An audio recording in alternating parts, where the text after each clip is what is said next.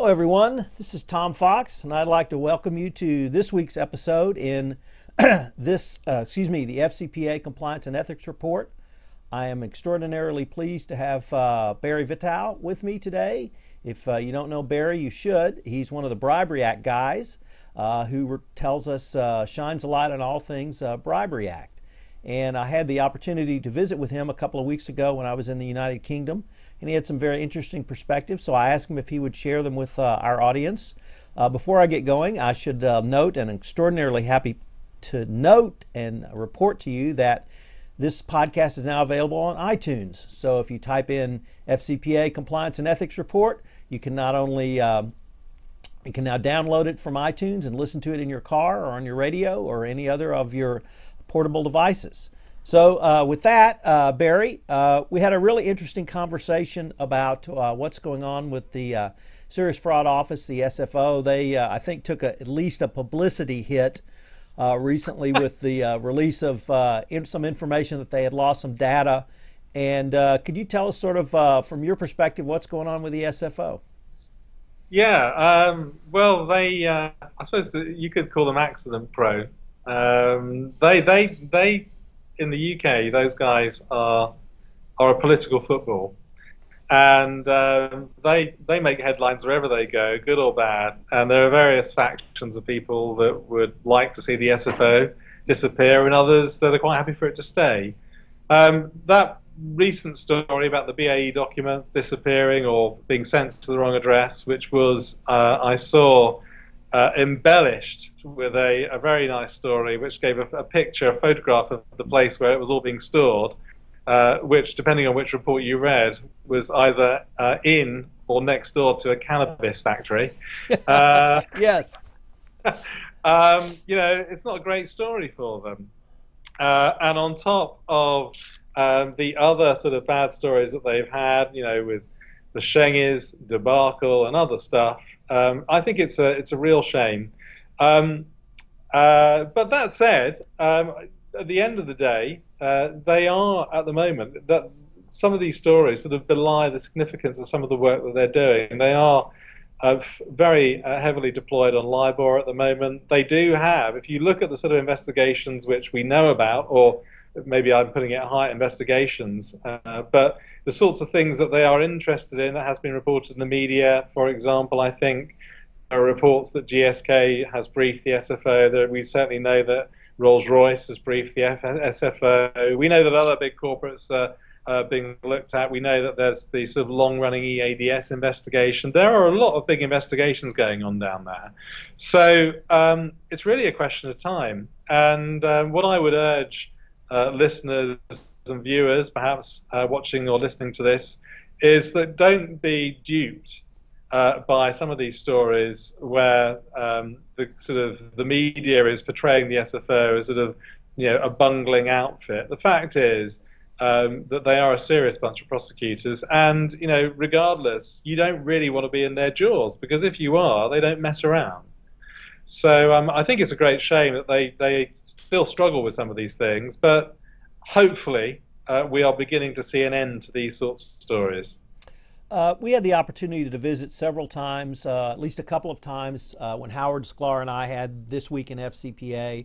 And I think one of the things that certainly I was guilty of was too much jocularity in terms of opining when the SFO would bring their first prosecution, giving an over-under.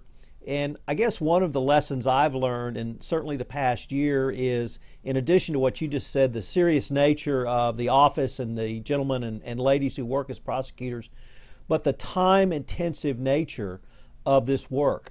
It's not a fast process. People forget that the FCPA was around a long time before you had truly significant prosecutions, and I think here in the U.S. and perhaps outside of the U.S. as well, we expected the SFO just to pick up, become the DOJ, and move forward, and I don't think that was fair. It certainly was not fair for us to put that on them. And when you have some of the massive cases that appear to be percolating along in the United States and China and elsewhere, I think the simple fact that you have international legislation, anti-corruption legislation, and international prosecutorial regimes significantly slows down the process. Plus, these are document-intensive cases with lots of man-hours to go through them all. And so I would echo what you've just said in terms of, one, you don't want to be in their jaws, but two, if you're waiting for their prosecutions to come online or go hot or bring a large prosecution, I think that day's coming, and it will happen when when it happens. And it really, I think an over/under of certainly of 18 months was meaningless, but that doesn't mean that there won't be serious prosecutions going forward. Yeah, I mean, I think that's true. I mean, and there are ongoing prosecutions or cases under the old law, and you're right. And I also think that we are saying there is the Bribery Act was one building block in a wall of other stuff which is happening in the UK. Some more things are going to come through at the beginning of next year, where we've got the advent of deferred prosecution agreements. We've got sentencing guidance, which I think the consultation closes at the end of this week. And all of this is part of an overall picture in relation to criminal law liability for corporates that perhaps was never really there before in any great to any great significance, it seems to me. And if you listen to the rumblings now, there is significant rumbling. There's been rumbling coming from the SFO for a while, but political rumbling about coming up with a failure to prevent fraud offence. So basically taking that corporate offence of failing to prevent bribery that everyone got so excised about all over the world, including in the US, and then translating that into fraud. Now, maybe that is some years off, but I think that gives you a flavour of where all this stuff is going at the moment. So I think we can see some pretty, I would expect to see stuff happening next year. And I think, frankly, if I'm advising a corporate now that was sort of engaged in some sort of dialogue with the SFO, and let's be candid, that's what a company, whether being investigated or whether you self-reported or whatever it is, there will be some form of dialogue. If there is a suggestion of maybe if you hung around for a few more weeks or months, you might maybe get a DPA, why wouldn't you consider that? Why would you rush? And I think that goes from both sides. From the SFO perspective, if they maybe would consider a DPA, why would you suddenly file charges and proceedings now when perhaps that would be on the cards in 3 months' time at the beginning of next year? So watch and wait, but it's still coming. One of the other interesting things has been perhaps the change in direction with the new director, David Green. And there's been a lot of commentary, certainly here in the United States, about his more of a prosecutorial bent, less consulting or consultative guidance from the SFO. But I would have to share with you my observation has been when there's been a newspaper article about one of his talks or his speeches or reports of his speeches, certainly reports on your site, thebriberyact.com. I always find nuggets of information in there that I think he is communicating substantive information to those of us in the compliance community. What's your perspective on all that? I would agree with that. I think that if you can cut through it all, through some of the hyperbole, not his hyperbole so much actually, as some of the hyperbole of the commentariat that's out there about what all this stuff means, and cut through to the chase, I think he's got a pretty simple message, which is also pretty hard to argue. And the message is, serious wrongdoing, systemic corruption, rotten to the core. He's going to go after that stuff. If there is a genuine self-report, which means that somebody comes to him and tells him stuff he wouldn't otherwise have found out, and a genuine effort to fix that problem, then that is something where he will consider, for example, a DPA, or also perhaps consider civil recovery. Civil recovery is still very much on the cards, in spite of what you might have read. It seems inconsistent, that, doesn't it? Against the backdrop where he's sort of publicly reported as saying he's going to prosecute everybody, and yet his first case is a civil recovery order. So I think that his position is, in one sense, he is a tougher former prosecutor. He likes bringing cases and taking them to court. There's no doubt about that. But I think his position is perhaps a bit much more nuanced than perhaps the media that have reported what he has said has described. And actually, if you even read what he says or listen carefully to what he says, I think the position is somewhat more nuanced than perhaps the own headlines he gives to his speeches. But that's okay, because we all like snazzy headlines with some slightly less snazzy content. I myself am guilty of that crime. I was really intrigued by, I think it was the last post on your site, which had some remarks that he had actually released maybe late last fall or early in the first part of the year. And really what I gleaned with that, you hit on the highlight, which is if it's a systemic failure of internal controls or systemic fraud or corruption, he's going to take a very serious look at that. But if it's an isolated incident, a small dollar amount, if the company steps in, remediates, doesn't prevent it, but detects it and remediates quickly, he's going to look more favorably on that. And that's really, that's an encouraging sign to me because it shows a certain realism, not only in terms of prosecuting under the law, but also of marshaling of his resources. But I think that information's out there, and I think you're right. If you kind of can cut through either the headlines or the reporting, there's some real nuggets in there.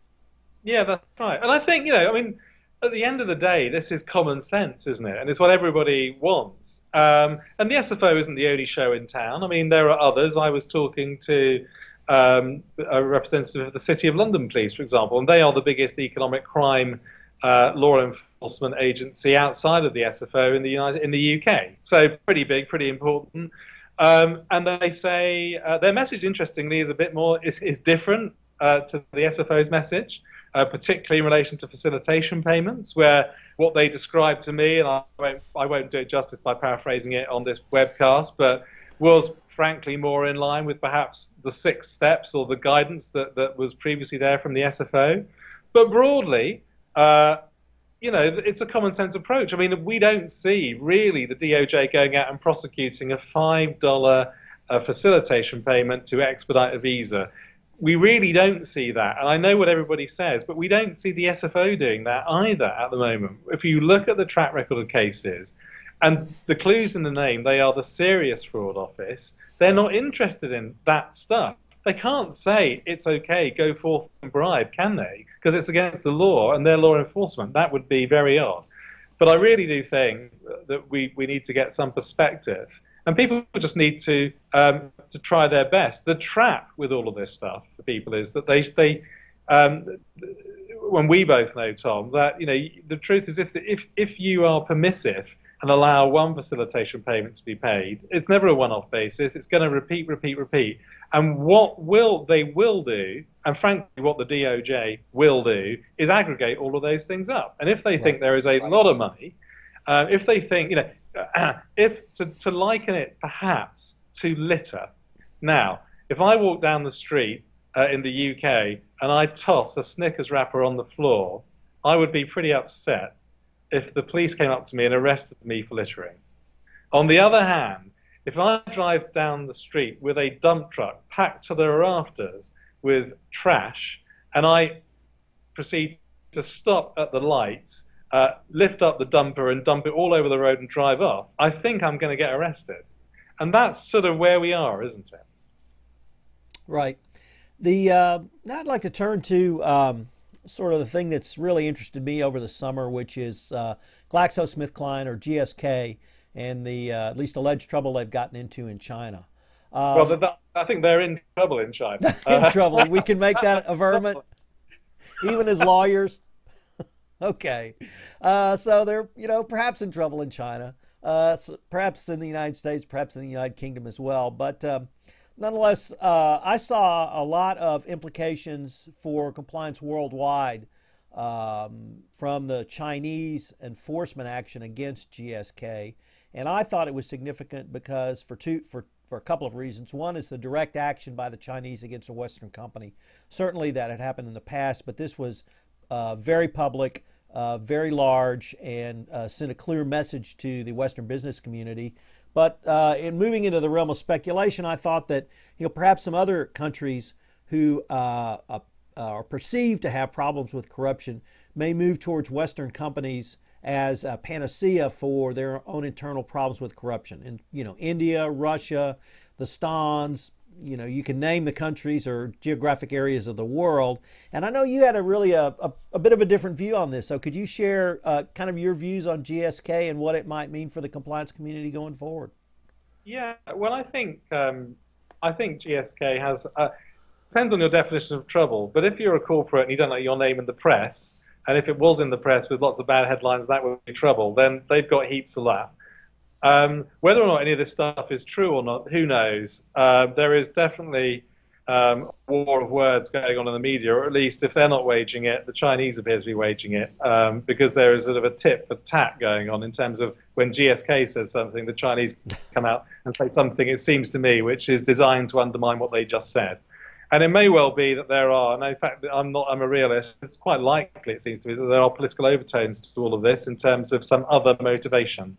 But actually, that doesn't really matter, because the catalyst for uncovering wrongdoing, if that's what there's been, is really of no consequence to law enforcement, it seems to me. My perspective on it was that there is no shortage of compliance failures for Western companies in China. You're right, it is sort of new that they are going after Western companies, but is it really a surprise? It's been telegraphed. Their new leadership has said that they're interested. They may be somewhat self-serving about that, but they are. I have Google alerts out every day. I get hits with people with Google alerts telling me about another Chinese bribery case, another public official that's being prosecuted. My favorite was the guy who I think recently got convicted, who bloggers outed because he was photographed, I think he was a transport policeman or something like that, and every photo of this guy next to a plane or a car or whatever it was, he was wearing a very big shiny watch on his wrist, and it wasn't the same as the last one. Right. And so they determined that this guy had a penchant for expensive watches, which couldn't be funded by his $150 a month salary or something. And he's been taken down. So the Chinese have had form for going after corrupt officials for some time, and this has got to be a natural extension of that. So I'm not really that surprised by that. I think that you mentioned a point which I sort of would agree with, perhaps from a slightly different perspective. You can assume, and we have seen, that companies under FCPA investigation may well go into some form of global review as part of their compliance processes, because one of the questions which presumably regulators and probably their own internal people are going to ask is, where else could this have happened? Was this guy or were these people that were doing what the alleged people alleged they were doing, were they always in China? Were used to work in our name your country Stan branch, for example? And if they did, what are the chances that in this new place they started for the first time? Perhaps they did it before in the old place. And so these things have a habit, unfortunately, of spreading. And so I can see that perhaps a compliance review may reveal what I describe as imperfections elsewhere. Perhaps. Perhaps. We're lawyers, after all. Indeed, indeed. Could you describe, or have you been able to communicate that thought, which is now might be a good time for companies to internally review their processes and procedures, take a little more detailed look? Are you giving some guidance to clients, or in talks and speeches, or on papers and or on your website based on these new developments out of China? Yeah, I mean, I think yes, we are, and many people are interested in that at the moment, and they certainly, I think, a heightened sense of concern about what's going on in China. But to be fair, really, we're just banging the drum. I mean, we've been coming out with the same message. I mean, I would hate to say I told you so to anybody, but I mean, we've been selling a consistent message right from the get-go, albeit we've taken hits along the way about the failure of law enforcement, and hey, people should just get on with it and continue until perhaps the SFO get on their horse and get out there and do something. the reality of all this is that it is coming. It is going to cause you problems. Whether it's, if you get involved in bribery in a foreign country, and guess what? Suddenly, for political reasons, the situation changes. Then you are exposed, whatever that is. So, and I know that you and Howard spoke about this on many occasions, but it is possible to do business ethically in these places. It's a whole lot simpler and a whole lot less risky. And we have been preaching that gospel wherever we go for a long time, and we'll continue to preach it. And these things are really just handy illustrations for us of what we've been saying, and I know that you've been saying for a long time. One thing I wanted to add, though, for companies out there that are thinking about this is, and they may or may not choose to listen or believe or think that what I'm saying is right, is that I do think when we are seeing, people focus on law enforcement all the time, and they focus on the big stories like the GSK story. Who knows what the story is there, but it's a nice headline. The slightly more dull reality of life is that you are pretty much the law enforcement risk is a percentage. If it's a double-digit percentage, that's pretty high in my book. But what's 100% likely is that at some point on some RFP, some tender that you're putting in, some warranty and an agreement that you're going to sign, you're going to have to say to somebody what your compliance program is like, that you haven't had problems, and how can you say that, right? And so, and if you're unlucky, you might come across a global company, and there are plenty of global companies out there with monitors that have their own problems or under investigation, and they just might be a little bit more interested than getting we've got one. And they might just want to come in and have a bit of a closer look at what you're doing. And you can really, I think for some companies dealing with global Fortune 500, FTSE 100, FTSE whatever, saying that they have a robust compliance program, which actually withstands a bit of scrutiny, like when the questionnaire comes out and you say, this is where it is, this is what we're doing. Yeah, we know what, we haven't completed all this stuff yet because we know it's a rolling program. Everybody gets that. But people will actually want to do business with you because you are less risk to them from a commercial perspective. And I think there's a real commercial angle here, which the bulk of the commentariat completely miss because they're totally focused on the latest FCPA case or the latest investigation wherever it is on the planet. I mean, it's a bit like celebrity. The day-to-day is you've got a contract that's just come in, it's full of reps and warranties, and somebody's asked a bunch of questions. And how are you going to deal with that? We're going to have to save exploring that in depth for another podcast because we're at the end of our time. But that was a very interesting thought, and I would just leave it with, I had considered your point about wanting to do business with companies in compliance. But the point I just heard you raise was, as a business, you may want to engage with companies that bring less risk to you. So that's what I'd really like to explore at a further date.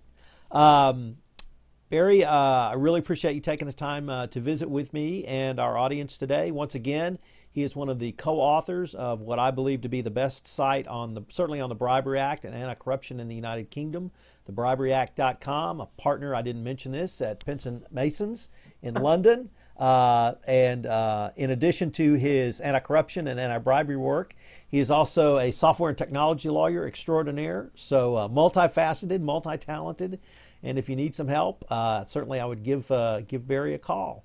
So I appreciate it, and thanks very much. Thank you.